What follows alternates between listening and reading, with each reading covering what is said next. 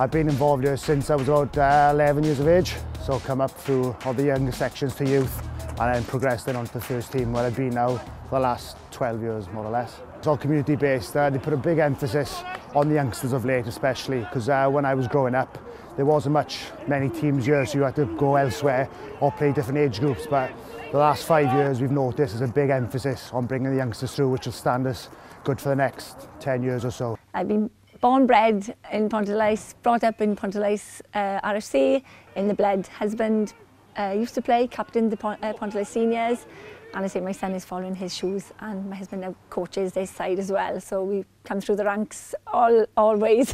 I think it's the family environment, you know, community spirit in the club. Everybody knows everybody. It's fantastic. They do lovely family events. They include everybody. It's a big community club, and that's what I like about it. Joined the club in 1948 and as a junior player then.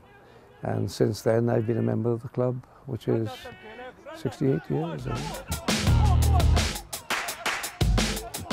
For 4 years we were the best junior club in West Wales, and we won all the trophies, where we went for 64 games without defeat.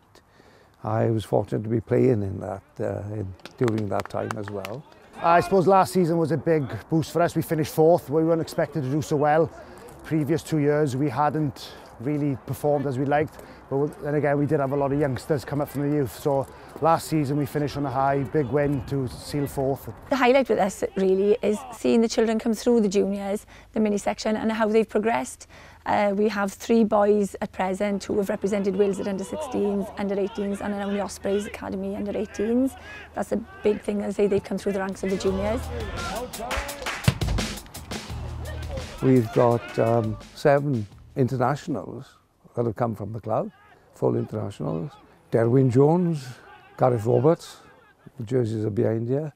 Elvet Jones, who were in the international during the war, or after the war. I suppose Ian Evans is a bomb boy.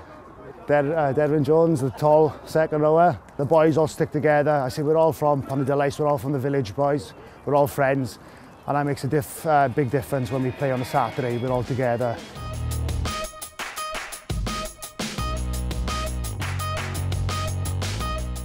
I think they've got a very good chance of knocking on the door in the last 4. You know, on their day, Wales can beat anybody. Alan Wyn-Jones, his attitude, he never takes a backward step. Tough guy in the park, and he leads by example. I would think Jonathan Davis. I'd probably go for a forward, because my son is a forward and he absolutely loves him. Would be either Sam Ogden or Tipic. Either one of those two, not fussy. Oh, definitely Wales win, all the way. Definitely going to be a Welsh win. I think Wales can do it, certainly. If they can control the juggernaut pack of England and get a fair share of the ball, I think all backs are far better.